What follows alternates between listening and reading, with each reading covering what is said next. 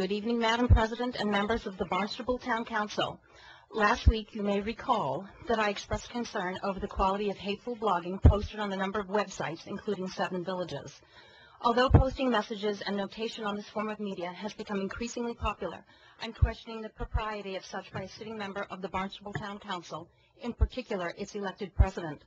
It is neither politic nor prudent to preach a message of tolerance and then proceed to provoke and agitate residents and constituents of this great town. Hypocrisy not only reflects poorly on you, Madam President, but at this level, it presents liability issues for the town. As you are aware, I have complained publicly in the past of a compromise in safety to vulnerable youth and innocent children. Although Barnstable constitutes a small city, we are blessed at times, but more often cursed by its small-town provincial atmosphere. In a brave new world of high-speed communication, it takes no time for gossip mongers to spread the word that the neighbors on Mountain Ash Road are fighting like virtual millbillies and carrying on like the Hatfields and the McCoys. Point of order, Madam President. I remind you that the very carefully documented matter involves the health, welfare, and safety of innocent children. The compromise of the safety of one child or any group of children jeopardizes the safety of all children. This is certainly no laughing matter.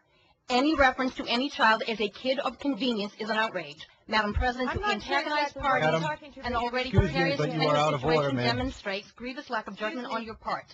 The deliberate compromise of the safety of any child is unconscionable.